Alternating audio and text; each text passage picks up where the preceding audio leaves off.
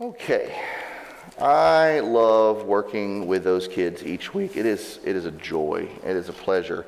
It takes me back a bit of all the silly things that we used to do as kids, and you could probably, even thinking through that that thought process, think of all the silly games that you played, all the silly activities that you got into, shenanigans, whatever you will, whatever you want to label it as. You can probably think back to that point in your life.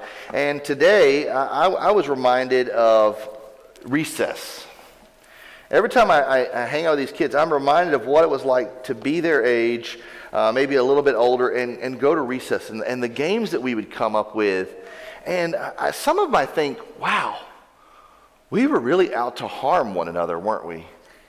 I mean, really, when you think about it, Red Rover, what an attempt just to clothesline a brother or sister. Hide and go seek. Well, you hide, I might come find you. Those kind of things.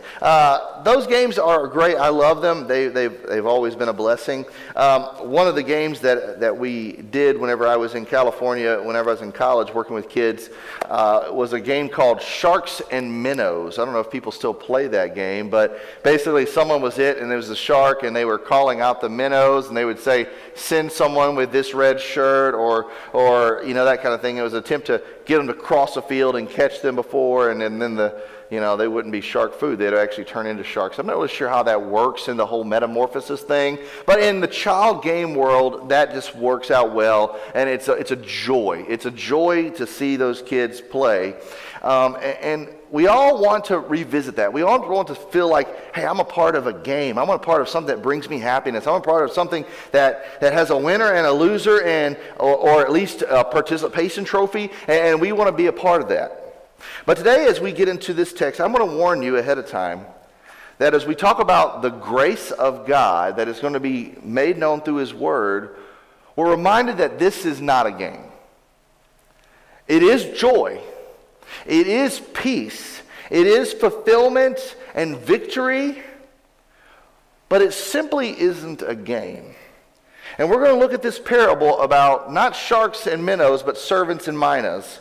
And I'm going to invite you to turn in your copy of God's Word to the Gospel of Luke 19, the 19th chapter.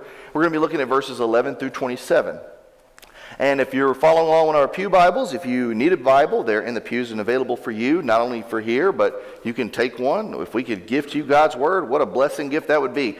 And we're willing to do so. But it's going to be on page 932 if you don't know where Luke 19 is. We're not going to shame anybody on that.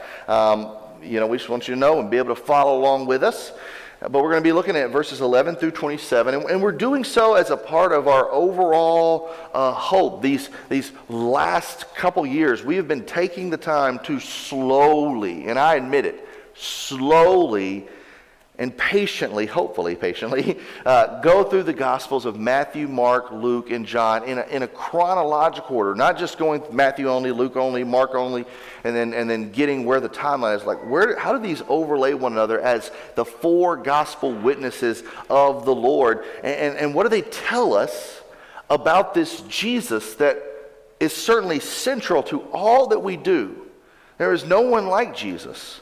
But we're doing so with the hope to say, this is who Jesus actually was, because the Bible is the absolute sufficient and best source for knowing about Jesus.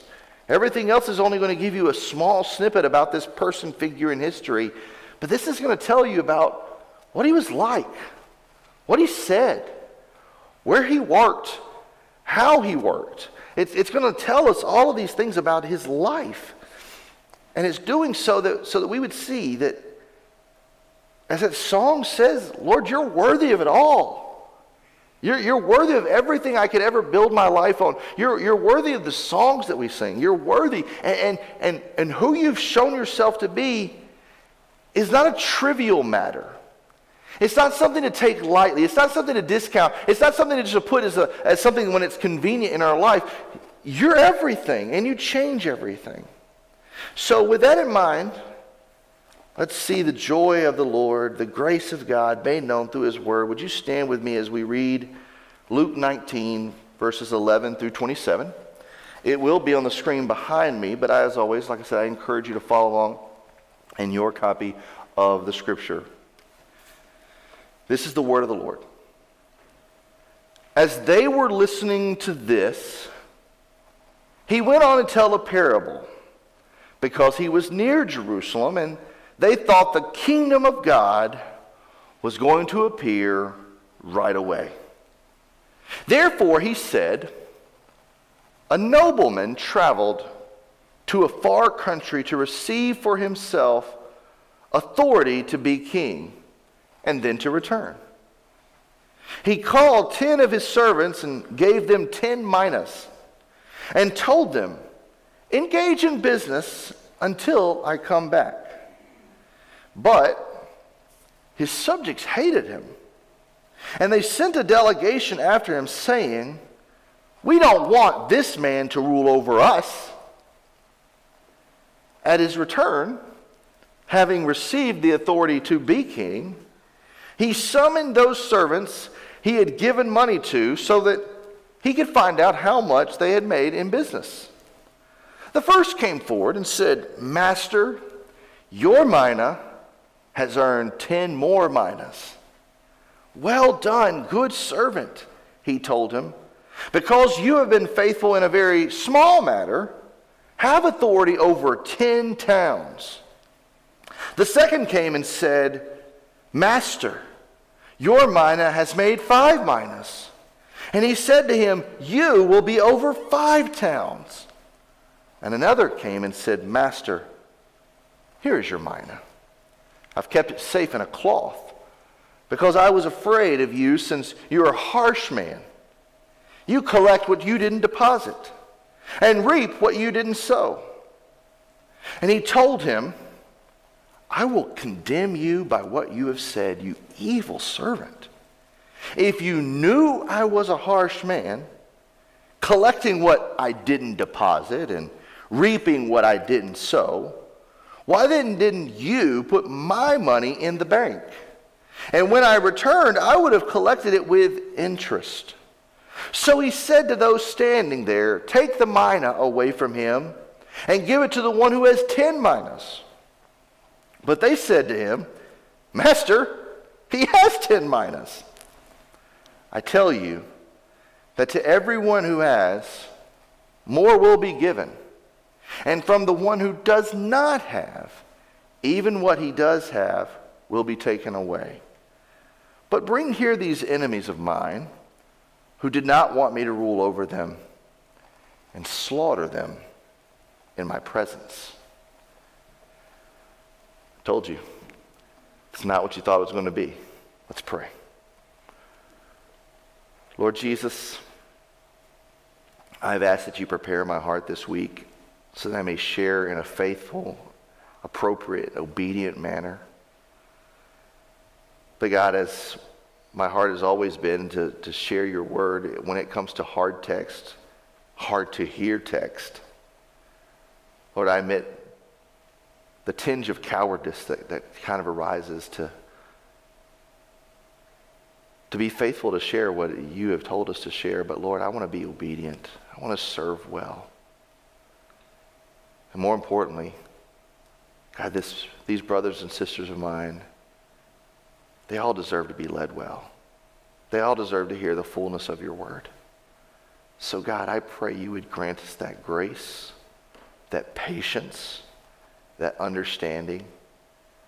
And God, you would do that and supply this by opening our minds by your word, by touching and working in our hearts according to your spirit and your power. And God, that more than anything, while we would see the joy that is found, overwhelming joy in your grace, God, we would understand that you, your grace, your gifts, your purpose, they are not a game, but they are good. So Lord, show us that today in Jesus' name. Amen. You may be seated. So what's our goal today? Well, our goal to do today is to do what we do every single week. To be here, to to make much of Jesus, to share about why he is so worthy, why he is worthy of our faith, why he is worthy of our following, why he is worthy of working towards fruitful endeavors, all of this. And the only way we can show that consistently, obediently, sufficiently, is by going to what God himself has said about who he is. And so to gain a greater understanding of this God, we go to his word and say, Lord, tell us what you say so that we can know all of it. And you may have heard a version of this parable before, but you may not have ever heard the whole parable. You may have never read all of it. And certainly there aren't words of Jesus that matter more than other words of Jesus. All of Scripture, all of it is inspired. All of it is God-breathed. All of it is profitable for teaching, for rebuking, for correcting, for training in righteousness. All of it, all the messages, all of the history is for our encouragement, our example, our instruction. This is what the Word tells us. And that not one aspect of the Scripture ever came about by man's own desire, but men led by the Holy Spirit were recording these words. Even the words of Jesus. So we have to take a serious consideration who has given this to us, and that he has given it to us for a purpose, and that purpose is good. But we also sometimes read it, and like I said, it may be the first time you've ever read this parable altogether. In fact, you may have only heard the other parable about the 3 servants and the talents, where one had received 3, another had received 2, and another had received 1, and the first one was faithful and multiplied it, and the second one was faithful and multiplied it, and the other one was not faithful and he hid it. But here Jesus tells a parable that's really close, but he's telling it at a different time, and he tells it in a different way. But it doesn't mean it's less important. And so we're going to see what it means among brothers and sisters and among the saints who have been entrusted for the ages to preserve and to keep God's word, so that we do not go astray in wild doctrine and wild teachings, or try to purport something that's not there. When we look at what God says and what it means, then we can begin saying, how do we rightly apply it today? While it is a story about other people that Jesus was telling, what is he telling us to do as a result of it? So we'll begin seeing how it rightly applies when we rightly understand what it says and what it means. But you've come to a worship gathering, and worship is always about the revelation, God making known who he is, and us responding, seeing what he has made known and responding to it. So when it comes to God's word, the revelation that's there is also an act of worship. When we respond and say, well, I trust what God is saying.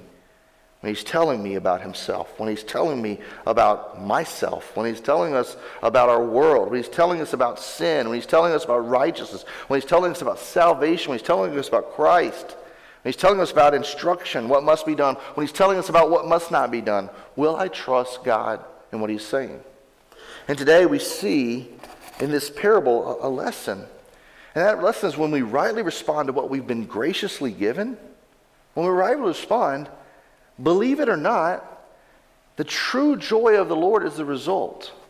And I don't want you to get that mixed up. There are many people that will automatically assume, when you speak of religion, when you speak of Christianity in particular, they automatically assume that there is absolutely no joy or good that can come other than charitable giving, charitable work, maybe a Sunday morning singing of pleasant songs, but there's really no other good and fruitfulness that comes from following Jesus, and that simply isn't so.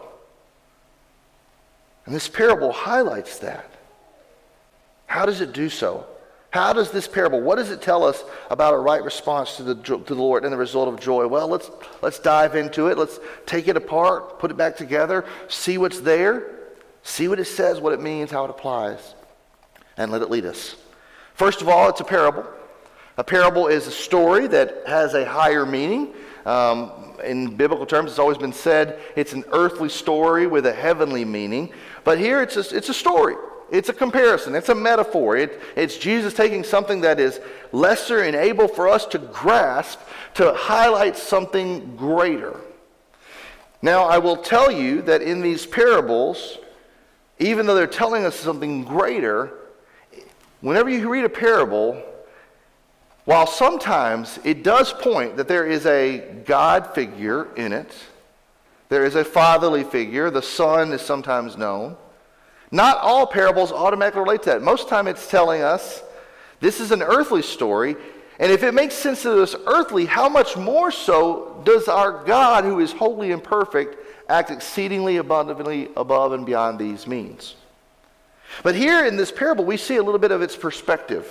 It has a setting. It is a moment why Jesus shared where it's there. And the Bible doesn't give us guessing games on this. It points us, it says, as they were listening to this, as they were listening to Zacchaeus and his response to the gospel, as they had just witnessed in days before, a blind man named Bartimaeus and another blind man, these beggars that were in Jericho, received sight. As they had heard these parables about the vineyard workers and the abundant grace of a master who gives generously to all, as they had heard all these things, and they know they're on the way to Jerusalem, they know they're on the way for the Passover, they know there's this building, budding up of what Jesus has been accomplishing in his life, and they think, this is the time. We're near Jerusalem. We've just seen all of this.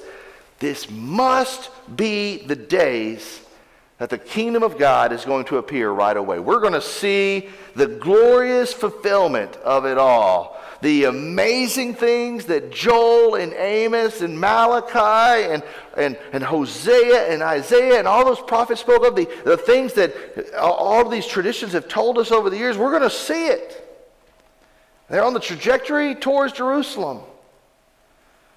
But one of the things that they had known about, but it may have selectively forgotten about, was that while they were on the trajectory to Jerusalem, they had been witnessing over and over and over again, while multitudes had responded to the message of Jesus in faith in Jesus, there was still a large sum of people, of important people, who over and over again had rejected Jesus. And so Jesus, in talking about the kingdom, he's going to address those things. That yes, he has all authority, but yes, there are those that will reject him. And Jesus is going to turn things topsy-turvy. He is going to Jerusalem, yes, but they don't yet understand, even though he has told them multiple times, he's going to endure the cross. But even that rejection and that trial and that death and that burial, even it will be the very means towards the ends of God establishing his immense rule, his sufficient rule. And so the perspective on this parable is that there is a kingdom and it is established, and Jesus is going to establish it. But Jesus is going to go away and return before that full day. And in the meantime, for the faithful servants, faithful service is what's promoted in bringing true joy, in bringing reward, in being justly handled and observed and welcomed. So this parable has a perspective towards those ends. But the parable also highlights people. And so you look at this in the parable and its people, and you see three different sets of crowds. You see there's a nobleman who is receiving the authority to become king. Jesus here is almost using the illustration of what had happened with Herod the Great, the king who had gone to Jerusalem and had been selected by Caesar Augustus to rule the people of Judea. So he's ruler of a small kingdom in a greater empire. And then Herod the Great's son, Archelaus, went to seek the rule of the king because he had multiple brothers. He went to seek the rule from Caesar, and Caesar actually split the kingdom up and only made him a partial ruler. And a part of that was because there were letters that were sent and saying, we don't want this man to be king. And so it was split between him and his brother Antipater and Antipas and Agrippa. And Jesus uses this illustration to talk about this one king. But he says there's a king, a sovereign leader, who will be entrusted. And then there's servants, 10 of them in fact. And to each of them, he gives certain minas, certain sums of money. And then there's some other subjects that are mentioned. There's subjects that hated him. It doesn't say that all the servants did, but there are certain subjects in this nobleman's area that did not enjoy the authority that this nobleman had, and the fact that he would be given greater authority, greater rule. It bothered them. They rejected him. And so the parable is telling us that we're going to fit in a certain place. Now, one of the places we're not going to fit is that we're not going to be the sovereign. We're not going to be the king. Not one of us is going to be that. You may have a very powerful position. You may be a person of importance. You may have immense wealth. You may have great means. But there's only one true king. But there are those that are different. Are you his servants who serve him willingly? Or are you his subjects that are under his authority, but yet you seem to constantly refuse and reject it? In one place is a right response to grace that's given. In the other is the missing out of joy, the result of it in our life. So we look at the parable and its people. But we also look at the parable and its premise. Jesus says that this story has action. This story has things that are moving parts. And it said after the master, this nobleman had entrusted the sums of money, he goes and he receives the authority as king. And then he returns. He doesn't tell us when he returned, but he does return. And he doesn't tell us how long he's been gone, but he summons those servants that he had gifted money to so he could find out how much they had made in business. Jesus says in this premise that we see something that's going to take place that we need to be reminded of. While you don't know the day or the hour, you don't know the time, and point blank, Jesus said in Acts to his own disciples, those that walked with him 3.5 years, it's not for you to know. Because he knows us. We be procrastinators. I'm just going to put a little offshoot there. Just imagine if Jesus spelled out for us the exactly date, time, and hour when he was going to return. How many of us are going to be like, I'll see you 3 days before that? Because I'm a deadline beater. That's what I'm going to do. Jesus doesn't do this. He knows the frailty of our humanity. And he doesn't leave us that. But he gives us the premise of what faithful service looks like. Why? Because there will be a return of the king. And on that day, he will summon his servants, just as he does in this parable. And on that day, he will hold them account. The premise is the king will return. The premise is the servants will stand before him. And the premise is he will see what they did with what he gifted them. And that parable is a reminder that for those who respond rightly to the Lord, the result of that return and standing before and with holding out what he trusts us for life, it will result in joy. But for those who refuse and do not respond rightly to the grace that's been given to them, the result is not joy. There's a fourth aspect, and that's the parable and its privilege. Think about this. In verses 13 and then 16 through 19, it says he called 10 of his servants and he gave them 10 minas. So 10 servants, and he gave them 10 minas each. And with the instruction, I'm giving these to you, but I'm giving them with expectation. Like, it's yours, but it's a gift to be put to use. It's a gift to be fruitful. It's a gift to carry on what needs to be done. And it says when he returned, he was expecting to see what they had done, specifically with those minas. By the way, if you're trying to figure it out, a mina, because we don't usually operate in minas today, but a Greek mina, terminology from the Bible, was about equivalent to 100 days' wages. A close modern-day U.S. equivalent would be about $4,350 per person. So 10 servants means $43,500 approximately. But that sum's not really the part that matters. Even though the gift is there, he gives them instructions. He says, engage in business until I come back. Notice what he gives in those words. He gave all 10 instructions. He did not withhold from them what he expected of them. He gave them an understanding. This is what I'm holding you responsible for. But he also not only gave them the responsibility and the instructions, he gave them all provisions. He's like, he didn't say, I want you to engage in business till I get back. I want you to do my instructions, but I'm not giving you any means to accomplish this. No, he says, I'm giving you the very means. I'm not withholding that from you. I'm giving you the actual means. I'm giving you the actual provisions to do that. And he gave all 10 servants that. All 10. But in that statement, engage in business till I come back, there's also admonition.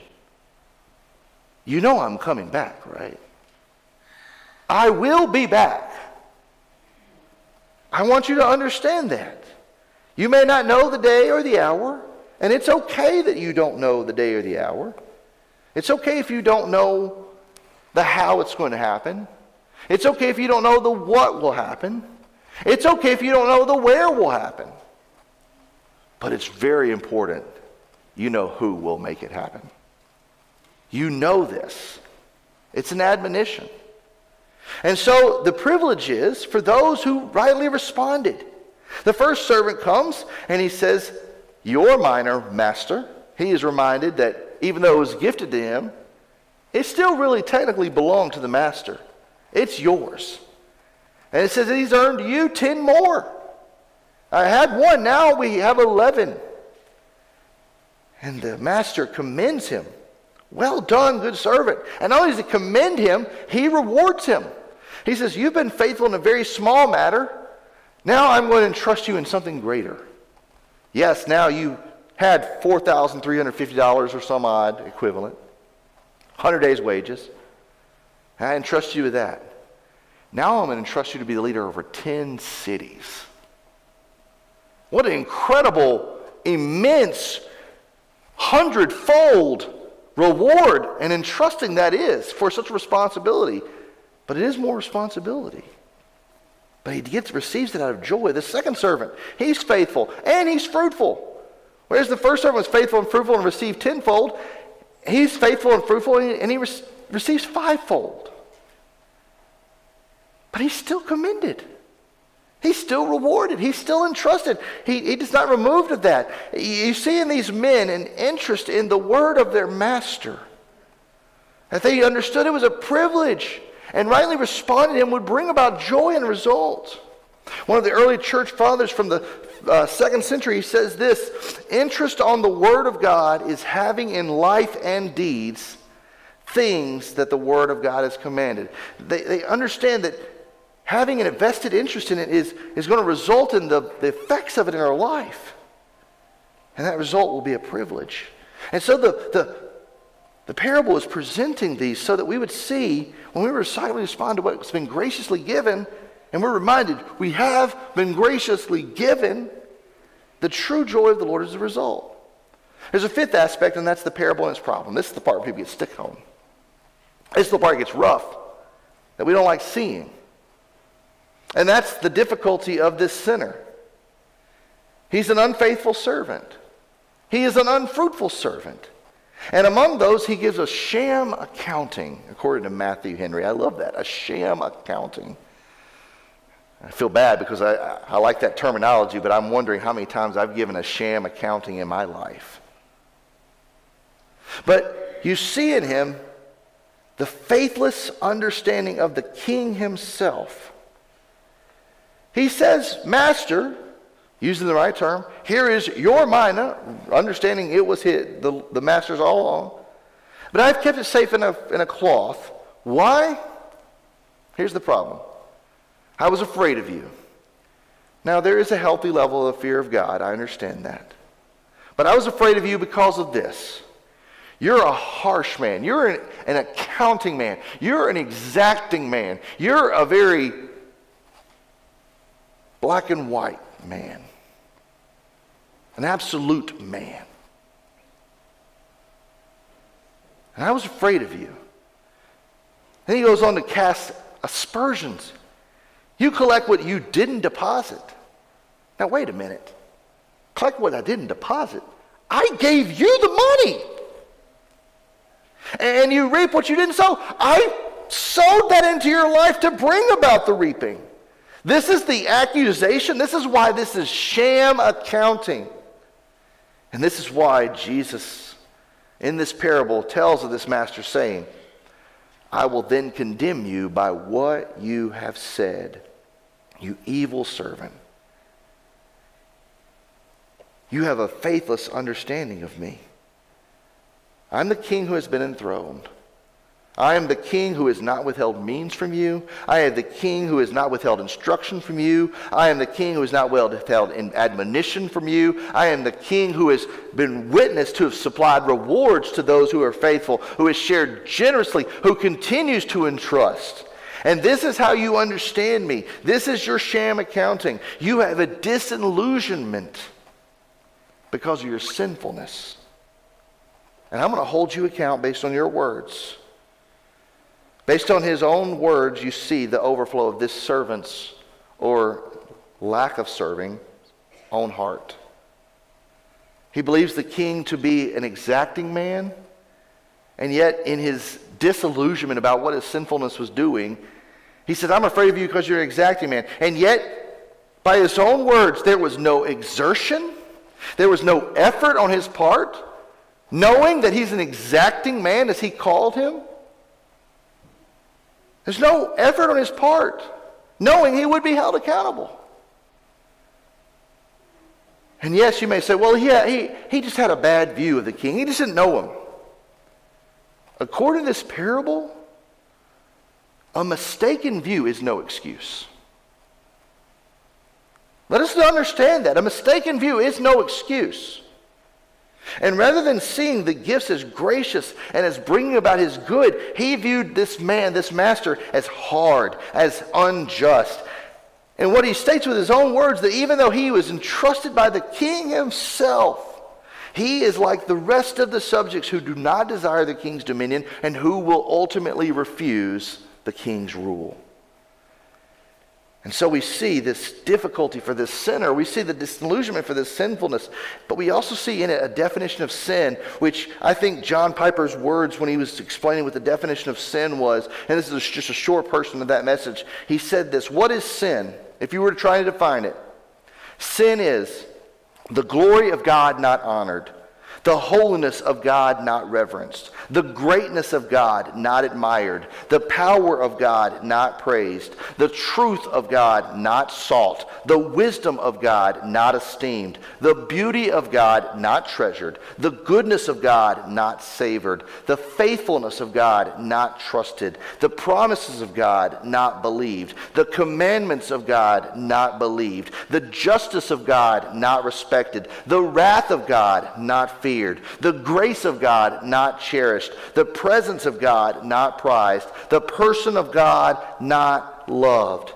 He says, why is it that people can become emotionally and morally indignant over poverty or exploitation or prejudice or abortion or the infractions of religious liberty or the manifold injustices of man against man, and yet they feel very little or no remorse or indignation or outrage that God has been disregarded, disbelieved, disobeyed, dishonored, and thus belittled by millions and millions of people in the world? And the answer is this: sin. It is the ultimate outrage of the universe. This is the problem in the parable, that it is making very prominent position about what took place in this person's life. Why? Because the Lord in his love seeks to address the problem before it is far too late.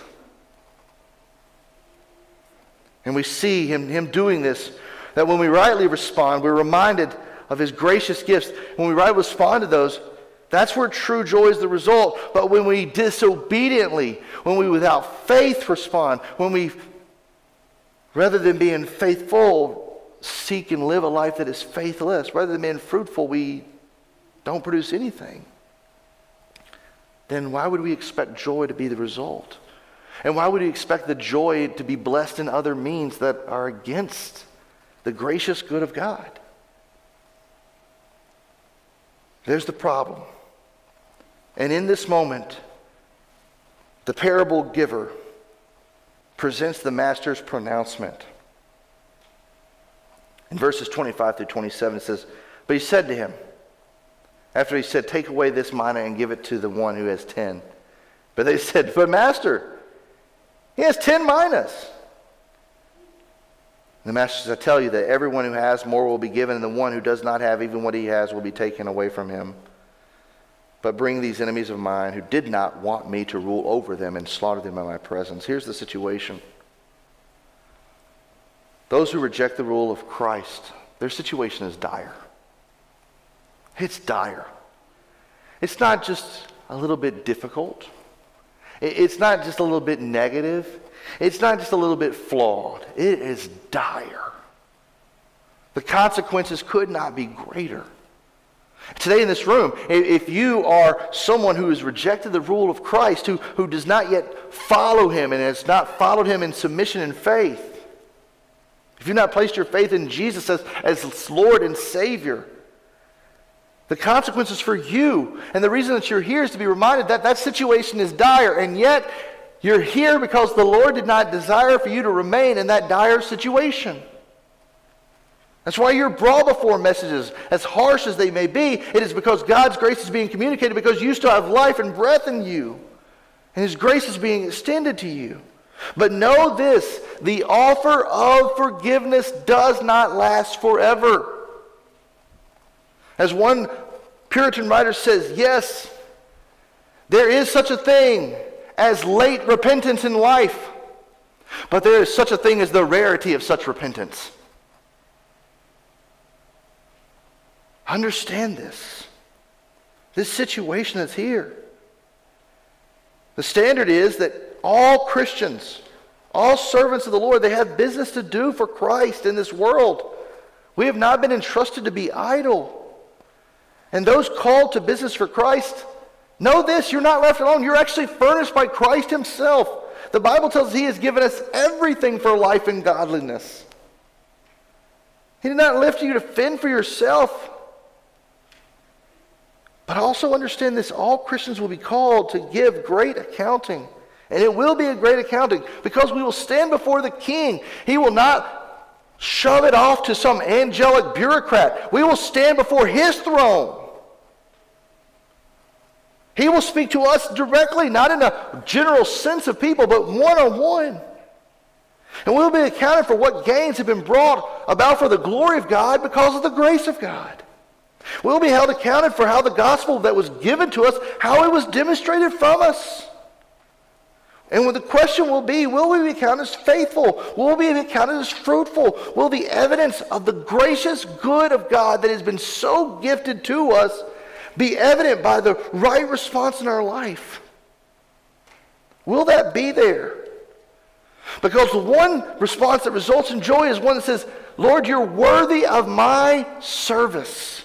You're worthy of my honor. You're worthy of my labors. You're worthy of my life, my breath, my means, my family, my work, whatever it takes, my love life, my lack thereof, whatever it is. You're worthy of it all. And I give that to you. Your say matters in all of it. And to refuse is to say, I choose to live a life outside of the bounds of God's joy, which is greater joy than any fruitless promise that the world could ever give. And Jesus says, for those that rightly respond, the Master gives us that example, that even what they have will be added to. Why is that? Because they have been shown in industry rule that those who've shown and proven themselves to be faithful in little have shown themselves worthy to be faithful in much. And those who have shown themselves to be unfaithful in even a little, how could they dare to ask for more? This is that example. Jesus is not punishing the poor in this part of the message. I've seen that used and spun around in various tweets and posts and whatever you call them now. And see, even Jesus will take away from those who don't have. That's not what is being said. That's taking a verse out of context. He's saying those that were seen as unfaithful, even what they think they possess, that it will be removed. And ultimately, the end, Jesus gives an example of what they had been witnessing all throughout their lives.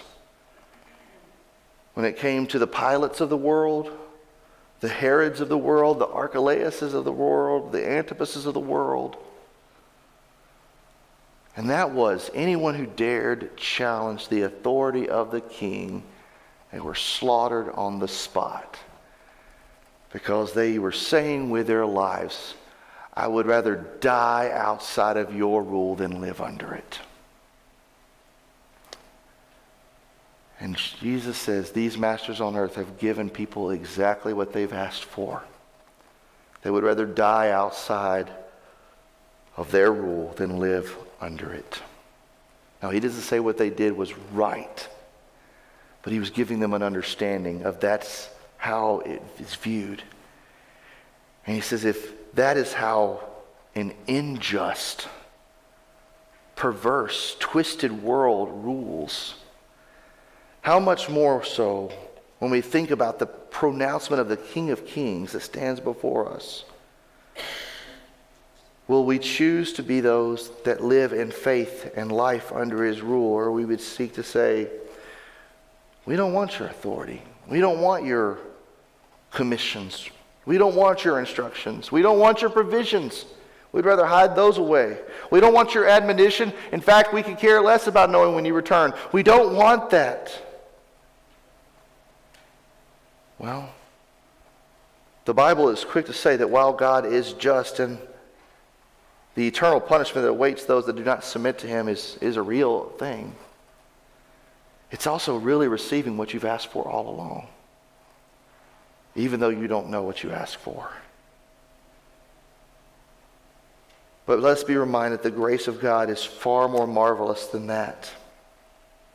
Yes, there will be a day that we'll all be held to account, and if we have not submitted to the Lord Jesus, we have not trusted him in faith, then we will die and perish under the wrath of God, the justice of God. But I want to remind you that it's not too late. And that even with all the strange and outworldly things that we do, outlandish things we do, heinous things we do, that for those who come to Jesus, there is forgiveness. It's not too late.